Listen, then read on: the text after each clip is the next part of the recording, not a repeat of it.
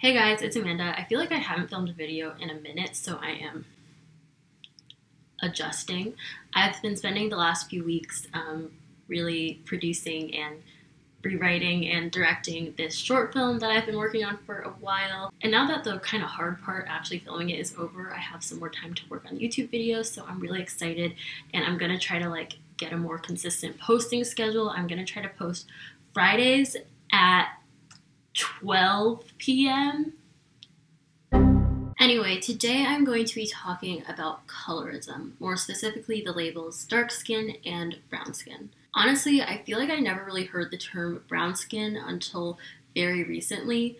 I knew there was the Beyonce song Brown Skin Girl, but recently on my TikTok feed I've been seeing a lot of debate over who is brown skin and who is dark skin and what these labels encompass.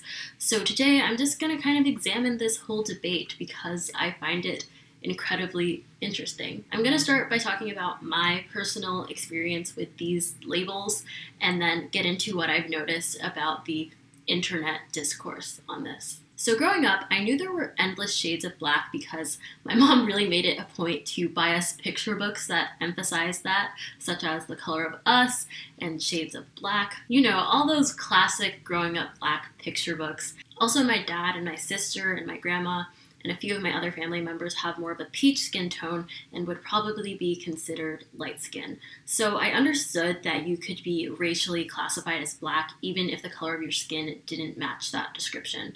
I basically always used the apricot or pink crayon to draw my dad and sister because they didn't have the same brown skin as me and my other siblings and my mom. But honestly, in our household, their skin tone didn't really have any other implications beyond that. It literally was a skin deep thing, which I feel really lucky for because experiencing colorism from your own family definitely isn't unheard of. There weren't any colorist tendencies in our household, but me and my siblings did try to trick my sister by telling her that she was adopted sometimes. I think as I got older, my self-esteem was mostly impacted by the external mythical Eurocentric beauty standard that I saw perpetuated in media and in my peers in a predominantly white school system. Even though I definitely experienced microaggressions here and there, I wouldn't say I experienced colorism simply because most of the people I was surrounded by were white, and colorism is usually more explicitly verbalized by those who are the same race as you. I think the main reason why I ever wanted lighter skin isn't necessarily because of super formative interpersonal experiences, but because of the larger looming beauty standard, which basically said the closer to white you are, the prettier and more desirable you are. So I definitely know in the dark days of my life when I use Snapchat, I choose filters that would slightly lighten my skin and make me look more like Eurocentric. And that really, just messes up what you think about yourself when you take that off. It's just like, oh, that's what I really look like, and it's a whole thing. But I also remember using editing apps like Afterlight to turn up the exposure on pictures to make my skin as light as possible without making it seem unnatural. Even though I never had anyone tell me to my face, oh, lighter skin is better, I think that the media I consumed and seeing how my white peers were treated in comparison to me sent that message in a way that was just as explicit. I was definitely aware that there were people who had a darker skin than me, and I never was one to explicitly label myself as dark skin or light skin. But I knew that I didn't have light skin because I was darker than my sister and my dad, and I knew that's what light skin looks like. So I think I always just kind of internally identified myself as dark skin. And I say internally because I never really found it necessary to explicitly state that. I also feel like those identifiers are labels that people more so use within the Black community. And as I said before, I didn't really have much of a Black community in my daily life. It was basically I'm usually the only Black person in my class or my activity or whatever, and white people see me as Black, so there's not really a point in trying to amend that in any way by calling myself dark skin or light skin or whatever. I'm sure there were points in my childhood when I told my mom, oh, I'm not Black, I'm brown, which, is objectively true because practically speaking, of course, my skin is brown and all Black people's skin is brown, but I understood very quickly that racially I was Black. So honestly, until very recently when I started hearing this term brown skin, I self-identified as dark skin, and I thought other people saw me that way too. Okay, so this brings me to brown skin. What does it mean? Where did it come from? And why are people, at least people on my For You page, starting to use the term more frequently? So like anyone looking for information in the 21st century, I consulted Google. It's not a peer-reviewed academic journal, but I found a comprehensive answer in this Quora post from Georgia Hayward. It reads, brown skins fall in between dark skins and light skins. Light skins are usually half white or have light-skinned parents. Some examples are Zendaya, Georgia Smith, and Amanda Stenberg. Brown skins aren't quite as light skins, but they're still light. Examples, Beyonce, Nicki Minaj, and Megan Thee Stallion. Dark skins have pigmented brown skin. It's usually at your own discretion when it comes to determining who's dark skin and who's brown skin, because many dark skinned girls call themselves brown skin despite being dark skin. Examples, Normani, Whitney Houston, Ari Lennox. Of course, this isn't rule or law, it's just a post on the internet that I'm sure people disagree with, but it's a starting point nonetheless. So where did the term brown skin, specifically in the context of Black people, come from? Before I even get into this, I feel like it's always so important to add that race is a social construct, meaning that it's a human-invented classification system. It was invented as a way to define physical differences between people, but has more often been used as a tool for oppression and violence. So now that that's out of the way, it's important to note that in America, the defining feature of whiteness is exclusivity, to keep as many people from being classified as white as possible. And that's why the one-drop rule was invented. If you had any sort of Blackness in you, no matter how small the percentage, you were Black, not white. So this is why Black people come in all shades. Blackness was constructed to be inclusive, so there could be more people to oppress and exploit. And this is where colorism comes in. Because Black people have such a wide variety of skin tones that are measured relative to whiteness, naturally, well, not naturally because race isn't biologically real, rather consequently, the closer you are to white, the more privileges you're afforded, both by institutions like the school or the legal systems, but even on more interpersonal levels when it comes to desirability, romance, and even job prospects. It's also important to note that colorism plays out differently in different communities and contexts. There is colorism performed by white power structures like courts, schools, and businesses, and colorism as practiced within the Black community, evidenced when we talk about marriage statistics and measurements of color. Amongst Black communities, there has been one prominent distinction between the different shades of Black, and it's whether you're light-skinned or not. And this even manifested into the brown paper bag test, which was used to determine what privileges an individual could have. Only those with skin color that matched or was lighter than a brown paper bag were allowed admission or membership privileges in certain spaces. The test was believed by many to be used in the 20th century by many African American institutions such as sororities, fraternities, and churches. I'll be like, am I dark skin? Am I light skin? I can't tell. I'm brown skin. I'm brown skin.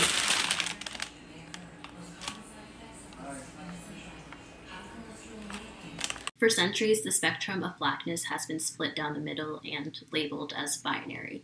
Even recently, as 2016, hashtags like #TeamLightSkin and #TeamDarkSkin divided Black Twitter feeds. But in 2019, there was a shift, and her name was Beyonce. Brown Skin Girl was released in 2019, and with this came a wave of Black girl magic, specifically dark skin Black girl magic. Of course, the song is incredibly inclusive, but there was a conscious choice to highlight dark skinned Black women. I just don't think dark skin girl has the same ring as brown skin girl. Of course, Beyonce didn't invent the term brown skin. I'm sure plenty of people have referred to themselves in that way before because all shades of black skin tones are really some variation of brown, but I do think her song made the term a bit more mainstream, socially acceptable, and alleviated the previously stark and restricted labels of light skin or dark skin, because like in life, in skin tone, there are gray, rather brown areas. I think a lot of people felt seen and empowered by Brown Skin Girl for two reasons. One, I think dark-skinned girls and women were happy to be so explicitly celebrated in popular media for once. And two, I think there were people who probably didn't feel comfortable labeling themselves as either dark skin or light skin, and brown skin is a very happy medium that is pragmatic and has more of a positive connotation than dark skin, which has historically been demeaned and marginalized within black communities and other communities of color. Though Beyonce's use of brown skin was meant to be inclusive and celebratory of dark-skinned black women, the term brown skin has found its way out of the context of this catchy song and into being used as another categorization for a particular range of shades on the spectrum of blackness, the shades that aren't particularly light skin but aren't dark skin either. And I personally only started noticing this because of TikToks that were showing up on my For You page. So like I mentioned earlier, I kind of always internally identified myself as dark skin because I very clearly knew I wasn't light skin, and those kind of seemed to be the two most prominent labels. So honestly, when I saw brown skin popping up as this new sort of classification, I was confused. I saw the term kind of being used and perceived in two different ways. One was to earnestly make more space in the binary for people who truly felt like they didn't fit under the labels of dark skin or light skin, which is valid and understandable. There were some people out there that felt that labeling themselves as dark skin, even if they didn't have the darkest skin ever, might detract from the experiences and hardships that people with skin tones darker than them experienced. But the second, more prominent way I saw brown skin being both used and perceived was as a way of distinguishing and distancing oneself from the label of dark skin. Most TikToks I saw were of people who were frustrated with the term because it felt like people were trying to distance themselves from being labeled dark skinned, so they would call themselves brown skin. In this weird racial caste system we live in, as long as you perceive yourself to be in a higher social tier than someone else, you're good. You're not the lowest on the totem pole. I think some people, specifically people who already identified as having dark skin, perceive the term brown skin to be an unnecessary term that places people who identify as dark-skinned on an even lower tier in this racial caste system. Because I don't want to be black, I want to be white. And this marks the beginning of my anti-brown skin campaign. If you have been personally victimized or just annoyed by the brown skins you have seen on this app in your area, feel free to join me. Cause y'all not getting bullied enough. We've been letting y'all slide, and I don't like that. You're no longer sliding. So what does this even mean? The top comment on this video reads, "Brown skins should just be considered dark skins too. They're really holding on to the fact that they're almost light skin." And another one reads, "Brown skins are just dark skins that don't want to admit it to themselves." While I think these points may be true about some people, it's also important to note that different people who identify as brown skin genuinely have different intentions, some more pure than others. I truly don't think everyone who identifies as brown skin is self-hating or trying to distance themselves from being dark skin. When I openly identify as dark-skinned, I found that people are confused or upset because it seems like I'm trying to claim an experience that they don't think I've truly realized, because relative to all the shades of black, I don't have the darkest skin ever, so they'll label me as brown skin. And of course, it's important to note that dark and light are relative depending on where you are.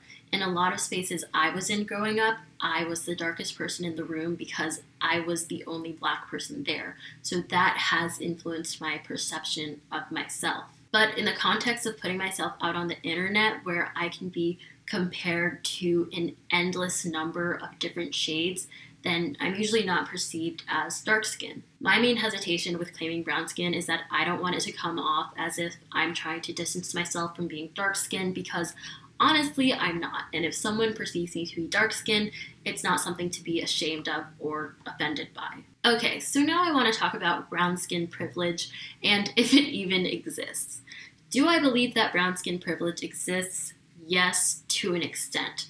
I've kind of come to the conclusion that in order to benefit from brown skin privilege in a meaningful way, you need to have the right features to go along with it. And of course, these right features are relative to the socially constructed Eurocentric beauty standard that doesn't have a basis in real science, but has persisted long enough to be deemed the standard. And in this society, the closer you are to that standard, the more privileges and benefits you reap because of it.